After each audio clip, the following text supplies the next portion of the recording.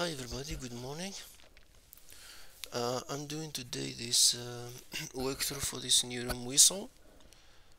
It seems there's two ways to do it. I was trying yesterday. There's one for mounting the drive, and there's one we're supposed to get previous escalation. We'll talk about it just now. Let's start first running a map. SC mine's SV 10.10.207.217. It was a very interesting room. Okay, so let it run. Let me open bigger screen so you can have bigger view.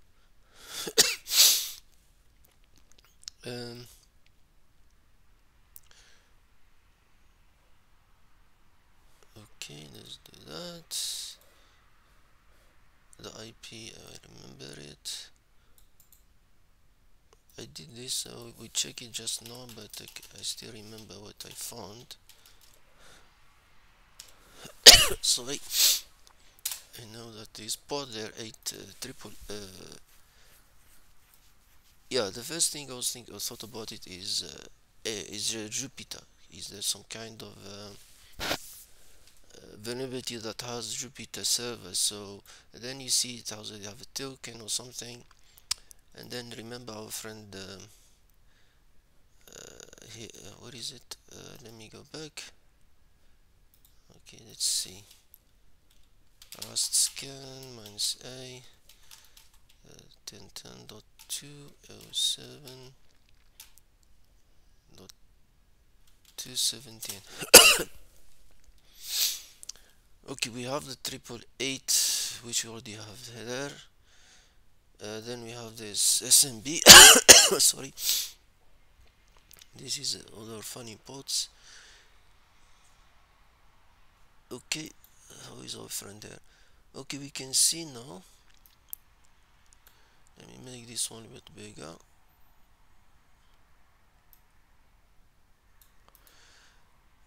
So we have the SSH, RPC, this Windows stuff, the terminal server, SMB. So we have the 888, and then so because SMB and ST it's a CTF, so let's see if we can access any share to SMB client. Let's see if we can access with the new pass or the guest account. So we have MySL, so the IP is 10.10.207.217. let's see what we can get here. Let's put this one. So we have this. There's a big chance we can access this one, so let's try that one.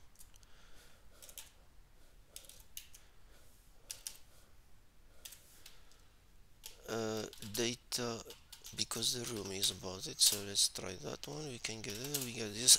Lastly, we can see requirement. We can get requirement. We can get Weasel. I didn't find any interesting stuff on them because,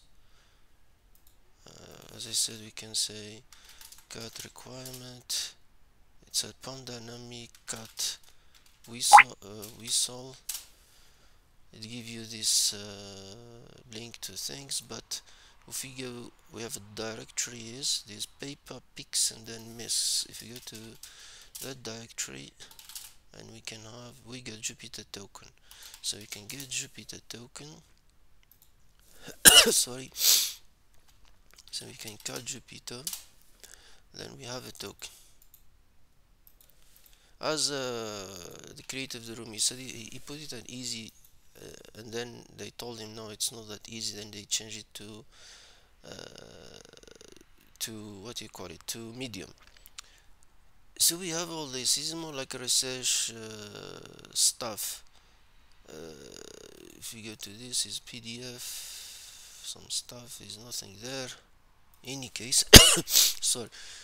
So running the cluster file, Okay, if we go to new now, Python 3, so we can run Python script, we can add file, you can add file. So I saw many people they doing the other approach. I'm not doing that approach that most people use it. I'm trying something different now.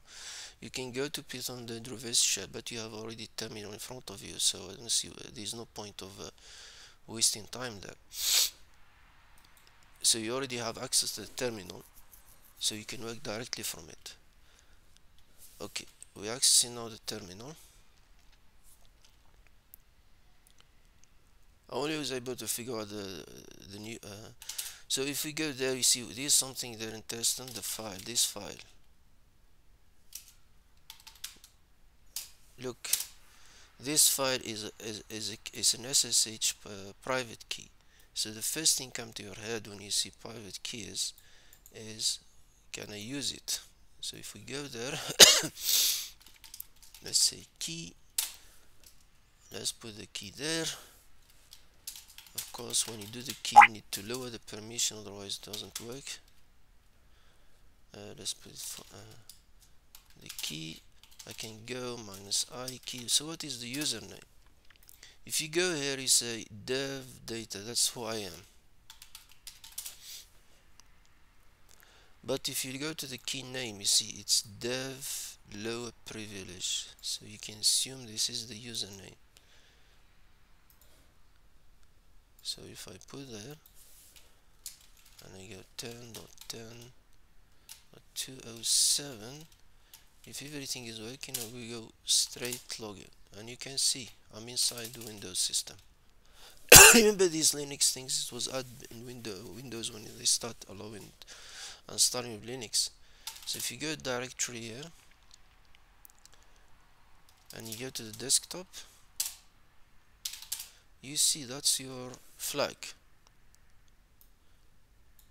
Of course guys, you can do it, user.txt, you can find your flag. So we have the first flag. Now how to do the second flag? It's a Windows. I'm not doing the mountain of C drive that other way. I'm trying to do how to do the privilege escalation here. Of course, tool of trade is, we have WinPs, and we can use this. I like this one, to be honest. So let's try that one. Now we can use this to detect our system privilege escalation. So let's get it. It's this one. Raw. Oh, this is the file. Okay. So we can go here. We can come back to our machine. Sorry. Oh, it froze.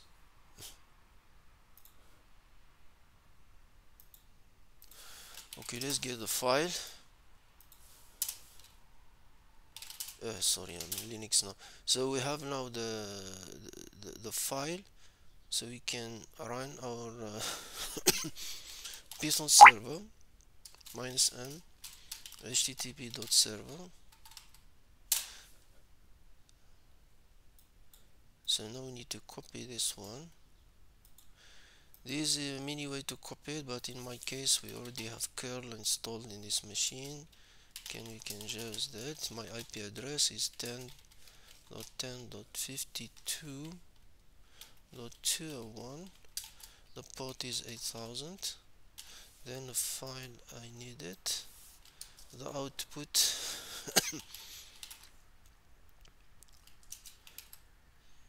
output. So it's the same file name. Let's do that.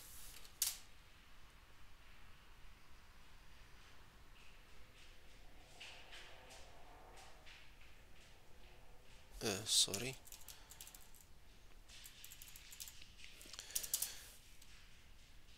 Okay, we have now the file. We did copy the file now, so we have the previous check. Now we can follow our room.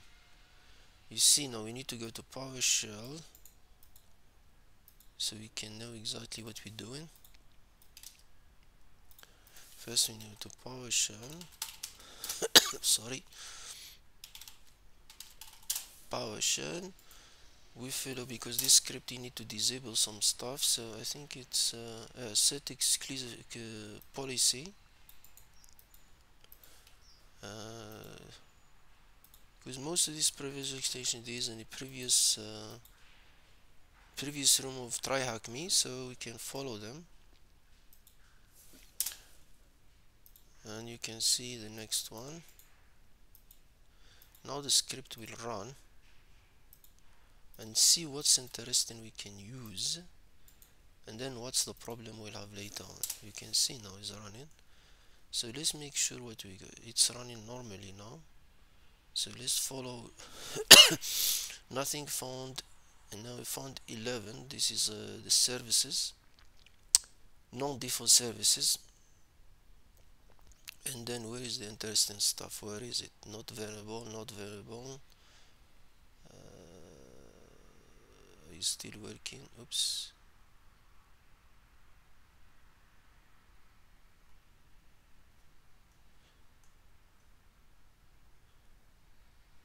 This is DLL hijacking. You see, this is interesting part. You see, you got username, password. I already did this before. You can have, it's the same one now. The same thing is my file. So we got this. This is interesting. You see, we have a password for our user. The one we already log in with. This low privilege user. Remember, we got it from here. This low privilege user. So this is interesting. So we keep that in mind. So we already, I have it there. Now we look for the one that is more also interesting. This is BitLocker, DLL hijacking. This is the one that is, so it's very interesting. This AlwaysInstallElevated, and then if you go to TryHackMe, you can see they're talking about it. You see, you can install, I need to tell you, the Venom, reverse shell, all of that. So we'll concentrate on this one. You can see now we have that one, and then at the end of the script, after you finish running, you can see it's still in your air. It's high risk. Always install Elevate. Now if you follow always, you can follow the same pattern, but in TryHack room it's always, so we have this. You create your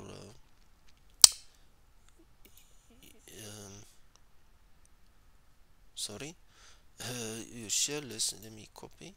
So it's basically the same things as here. Sorry. So now use the Venom to create MSI file. So this is there. New tab. Let me change my IP, because this is the one I created in the morning. So my IP address is 52.201. I'm doing port 1234. Name is shell MSI, and then the output of course is MSI. Let's do that, and I can msiexec port 1234. Let's leave that one there. Let's finish this one. Of course now we need to copy the shell. So this is the result of the scan. Let me go out of this the PowerShell. I don't need it anymore. Now we copy in the shell .msi, and let's do that quickly. Shell.msi, and make sure it's finished. Okay, we have the MSI, that's the file. So now let's copy it. We already have our Python server is still working, so let's get it. Sorry. Here where things start becoming interesting. When you try to run it, let me where's that command again?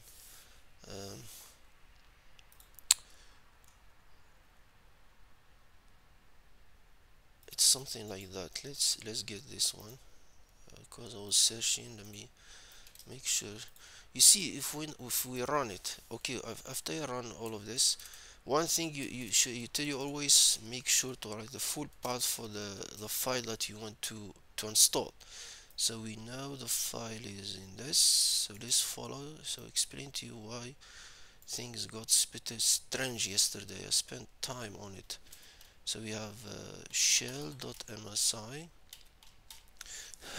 Let's book the qn is silently install MSI package, because basically when you install a package on MSI, usually when you install Windows, say click next, next, and OK and all of that. So when you use this option, qn is like silently install the package. And that's why we use it here. So you have the qn, the LV, it's like extra verbose installation. The reason why I did that, so that you can see where is the problem, why it's not installing. No, this one doesn't have the log. Enabling log, the log in MySL, but this one like extra verbose log. Okay, the log I want to, let's call it report.log. Now this is the first one I started yesterday, almost the whole afternoon on it. So usually it's supposed to install it, but for whatever reason is not. So let's run it. It finished without nothing. Now if you go to there is nothing happening. We don't have shell here. Reverse the reverse shell we're looking for. Now we can go to more report and you see what's happened now. It's a client side and UI is non or basic, running entire install on the server. Graphics and mutex failed to connect to server. I was searching the whole yesterday about this problem. Why is not working? Some they will talk about maybe you don't have a privilege because this user is low privilege user, maybe doesn't have power or right, some argument, but the way the MSI install in silent mode, and then you know when you press OK next on all of that, and then it's only this morning when I start saying how to run a different user, then remember we have this information. So then what happened to my head, I said, how about there is another rooms in window in TryHackMe. Remember when we use run, you mean you can run something in, but it is strange because we are logging as the same user, because remember now we are logging on this and it doesn't work like that. Watch what happened when I do this. Remember now I'm not changing user, I'm using the same user, this one, but using a runas command. So is the same file, the same. So when I see and quite, when I add the log it doesn't work. I remove the log. Then watch if I do this. Let me get the password.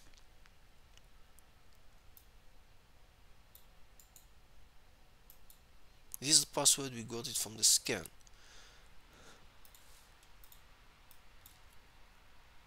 Okay, so this one is open and let's try this. Now he asks for the password, I give him his own password. Now let's see that it didn't work. It worked in the morning, why now is not working? Okay, let's do my goodness, it did work in the morning.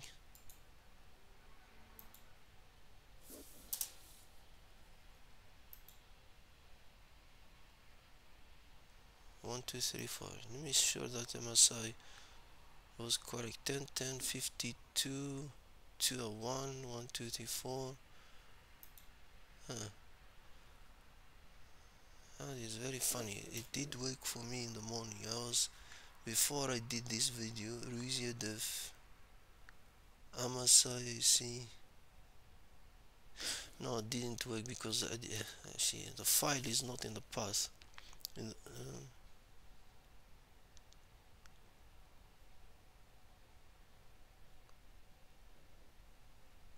It's under desktop. The file is under desktop. I forgot in the morning. I didn't.